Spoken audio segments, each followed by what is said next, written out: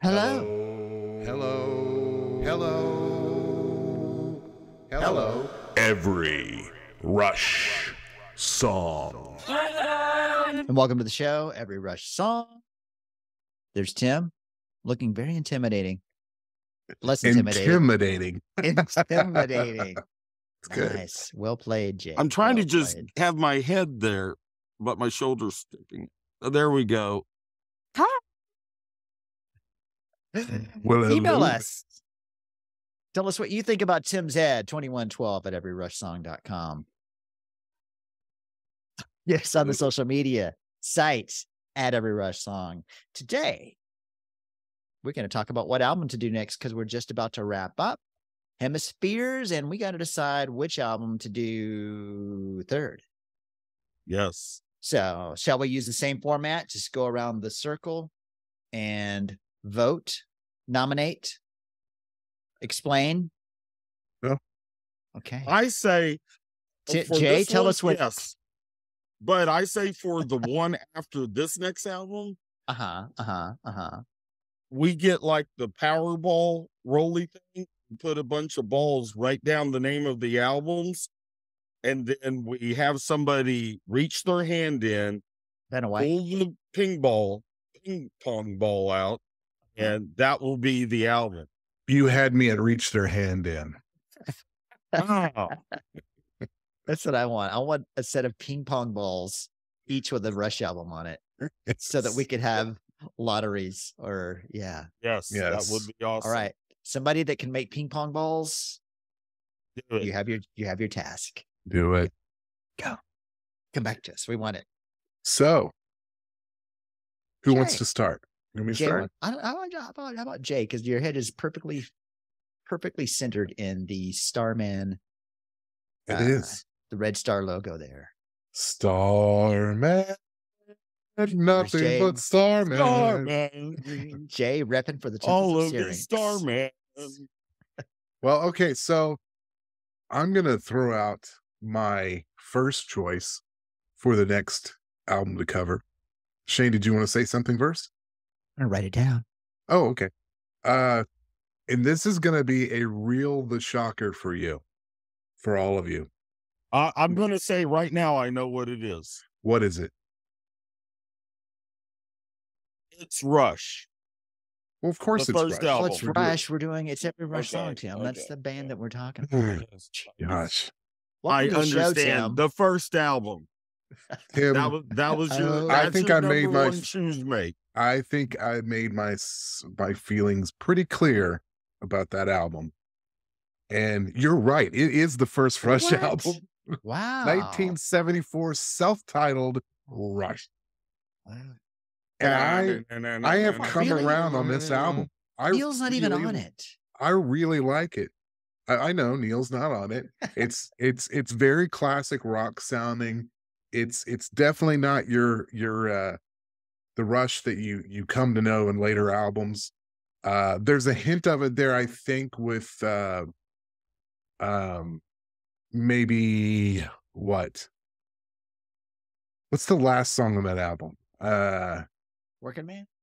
Working Man. Bless. Working Man is the one song I would say would be the hint of Rush to come. The rest of it is very classic album to me. You hear a little Boston, you hear a lot of Led Zeppelin influence. Oh, yeah.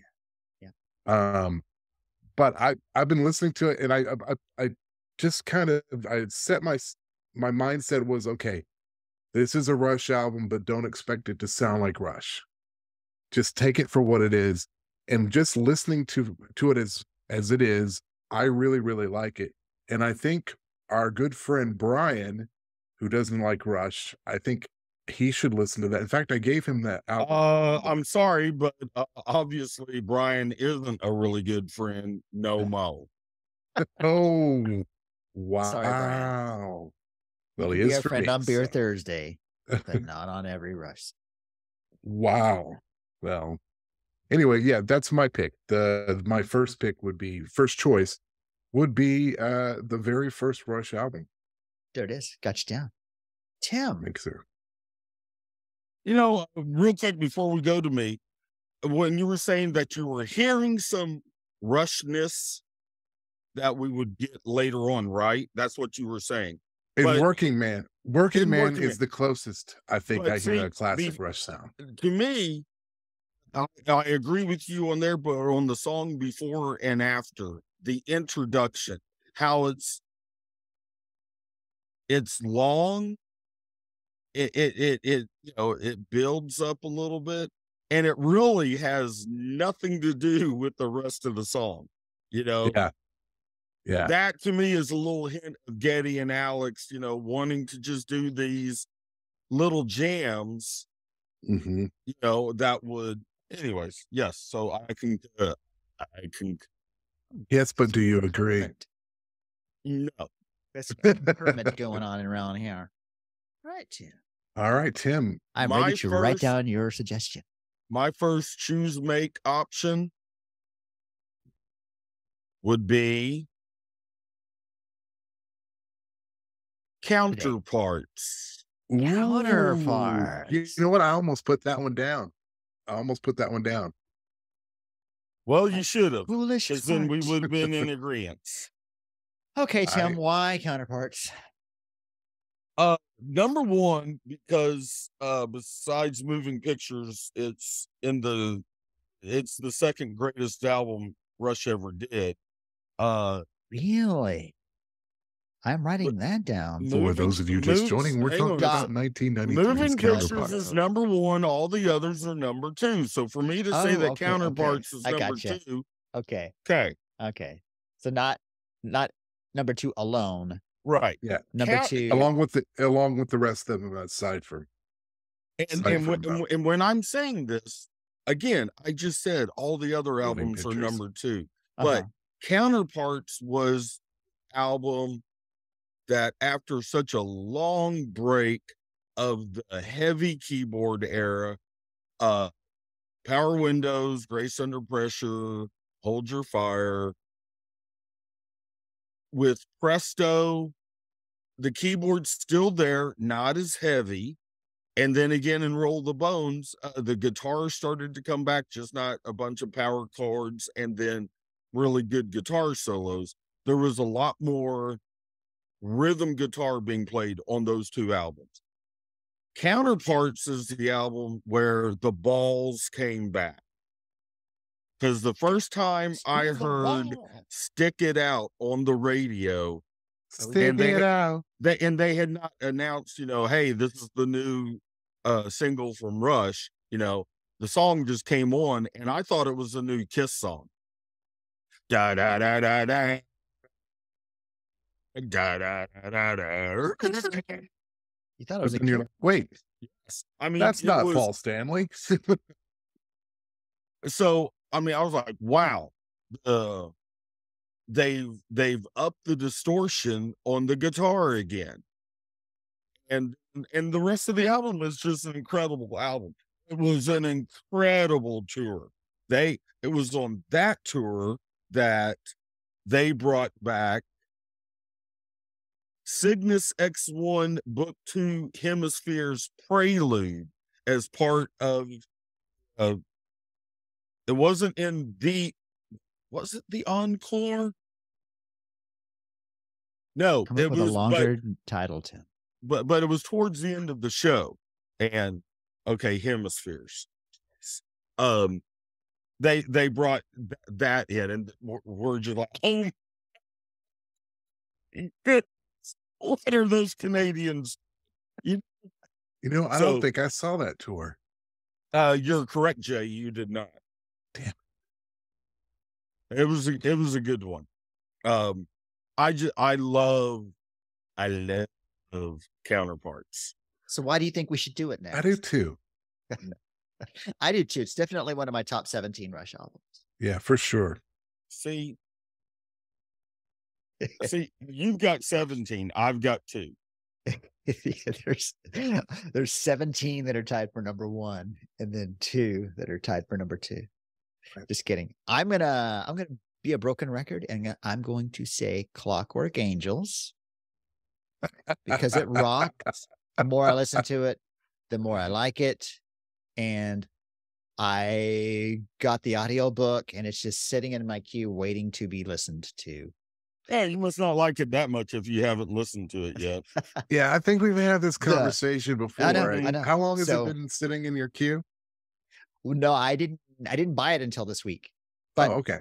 and if we don't do it next, I'm gonna go ahead and read and listen to the book mainly because it's probably gonna be really hard to analyze without knowing what I was going to say you should topic. should probably read it, and then but I like the idea of you doing that, and then you Yeah. can kind of Shane, fill us in on all that And stuff. maybe I'm just looking for a reason to do an album, an entire album twice because I mean, Now, if you think about it, we I only have almost- 169 episodes max that we could do. We got to fill something. I listened to that album a couple times this week, as a matter of fact, and Yeah. I do. I love that album, and I love the live album. Mhm.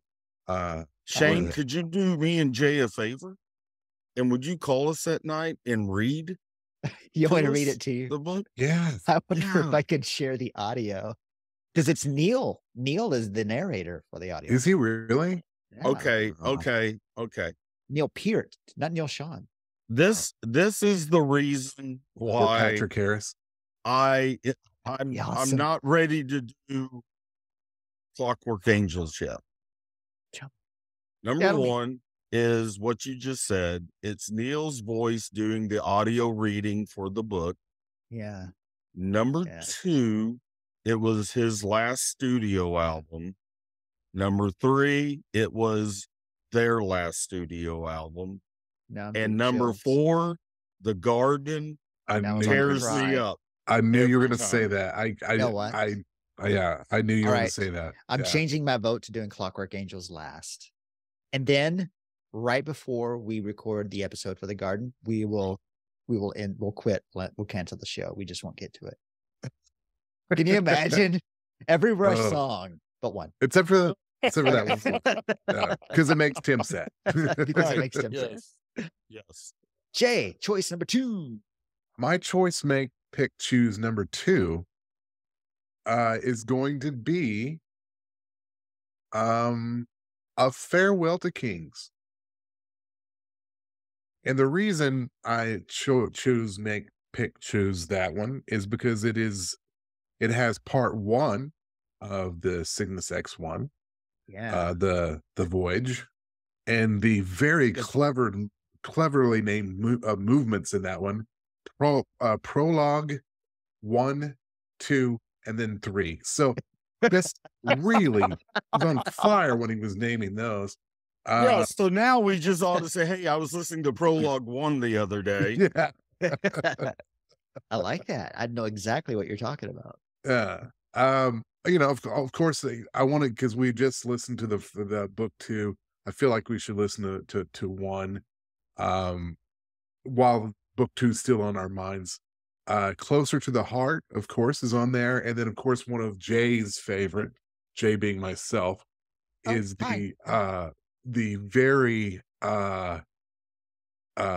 I guess it's my favorite one off of there. Yeah, I think it is my favorite one. It's the Olivia Newton, the very not Olivia Newton-John's Xanadu, God rest her soul. Yes. Bum, Yes. bum, bum, bum, bum. Xanadu. I don't know all Jeff the Lynne words. song. No, that's a different. Interestingly Anywho. enough, we have already covered 3 songs off of that. So we must really love A Farewell to Kings around here. Yeah. I'm not going to Wow. deny.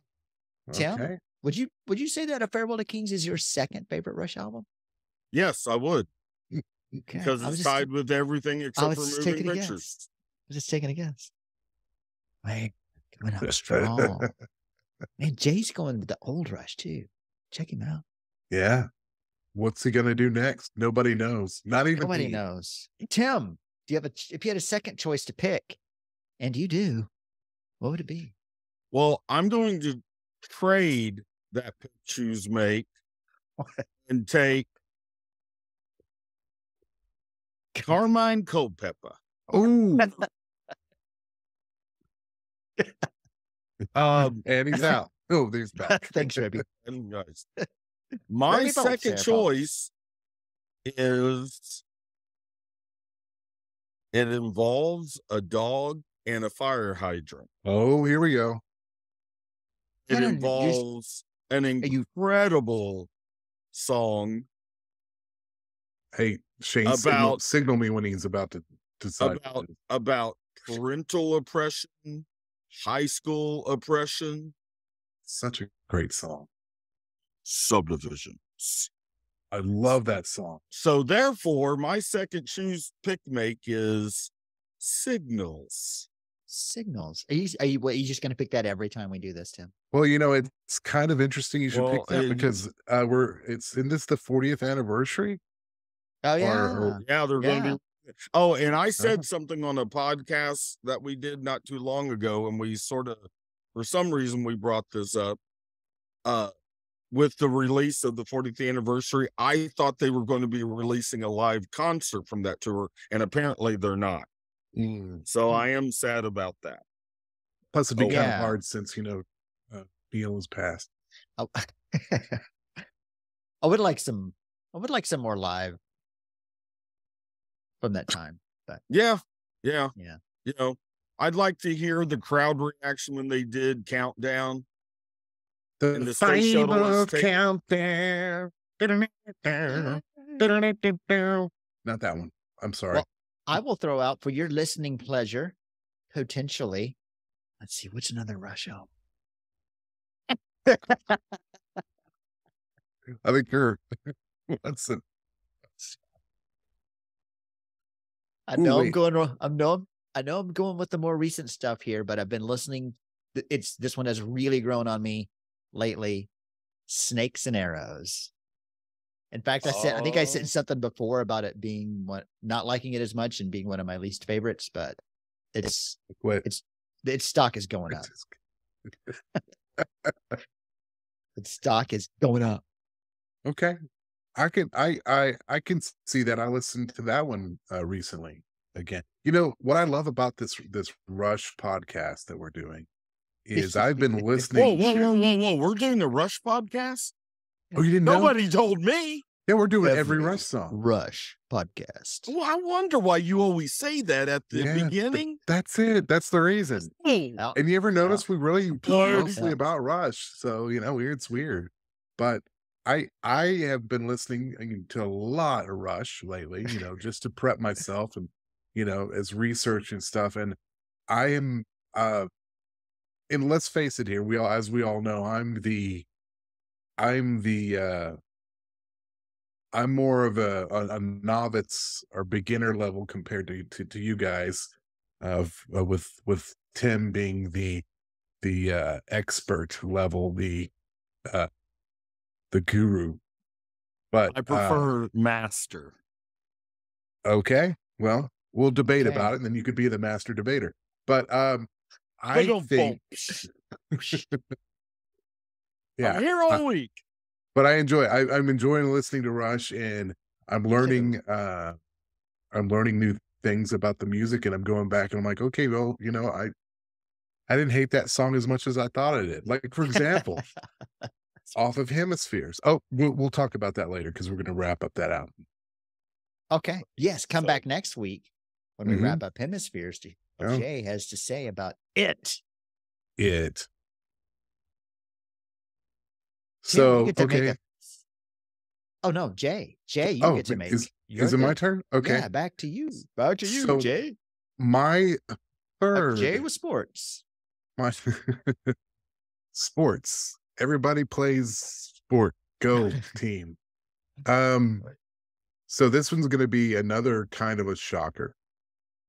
I'm going to choose Mick just because I need to find out. Sorry. That was scary. I just peed my pants. I did too, a little bit. Yeah. I'm going to have to say, this choice may be surprising, but I want to know what it is about Tim, why Tim loves this album so much. So I would like to do Vapor Trails. And, I mean, I know, it's the first album of Neil's, since Neil's tragedy with his daughter and his wife, and it's it's autobiographical with the lyrics and stuff. I listened to it a little bit this the week. It's like I'm listening to so much Rush now. It's like listen to anything else, Jim. every Rush song. But Every Rush song. I'm very interested to discuss that and go into detail about that because I want to hear Tim's thoughts, because you really seem to have a fond spot or a soft spot in your heart for that album. No, Oh yeah, So that's my third choose picnic. Vapor Trails. Okay, I wrote it down. Tim, if you were to pick an album, what would it if be? I was to pick my third choose make option for what Rush album we're going to converse about next, it would be Son of a Bitch Vapor Trails. What? That's right. That's right. That's a big shocker right there. That's the shocker. I wrote it Wow. down in protest. When I talked to Tim today, I said no colluding. This was not Apparently- colluding. This was not. Apparently, someone colluded, and I can smell it. I think You're we gonna need a colluded little without bit more realizing. evidence than that. Somebody We- colluded the cheese, if you know what I'm I saying. think we subconsciously colluded shit, Tim. Tim See, you know what I'm in saying? Wonderland. Oh man, he's become Ghost Guy again. Hecto Patronum. Did you tell us why, Tim? Just because you're going to say that in signals Because every me and Jay week. talked before I talked to you on the phone Okay. today. So true. I deny it. I wasn't That's a good there. reason. That's a good My reason. dog ate it. I didn't see it. I wasn't there. Right. I No. don't have my homework. Wow, that would be the first one that's picked twice. See, Yeah. I mean, you've got an album of such greatness and meaning. Of course, all their albums do. Yes. It's just an easy choose make for me. Yeah. Okay. No particular reason, just because I want to talk about Vapor Trails. Well, and I would like to talk about it because I want to hear. I want to understand what's special about it to you. I mean, I like some of the songs on it. Like I said, listen to it this week.